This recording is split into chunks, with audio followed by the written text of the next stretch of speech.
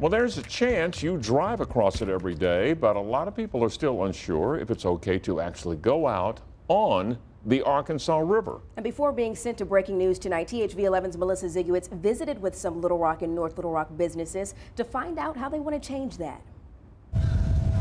It cuts right through central Arkansas's biggest city, leaving the Arkansas River in the palm of thousands of people's hands. It really enhances the quality of life. But to this day, many people still don't like going out on it. I think growing up in years past, there was a lot of people that were afraid of the river. John Owens moved to the riverfront near Rockwater Marina 3 years ago. A lot of people don't even know this marina is even here.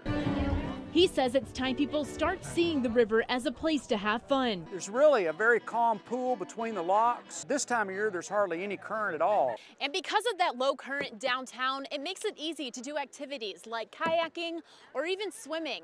And on top of that, you can't beat these views. There's this misconception that it's not safe. Gabe Holmstrom with the Downtown Little Rock Partnership says businesses in Little Rock and North Little Rock want to really start promoting the Arkansas River as a tourist attraction. Once you get someone out here for the first time, they see the beauty.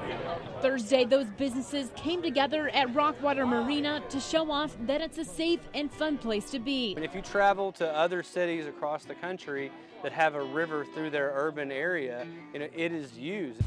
Owens says the flooding back in May did have an effect on the river. There was a period of about 90 days where the water was too high. But he says everything is back to normal and it's time to have fun again. I think the future is really bright to have a lot of river activity and a lot of people enjoying the asset that we have here that we're not really using. Holmstrom says if you do plan to use the river, it's really important to always wear a life vest and to know the depth of the water before getting in.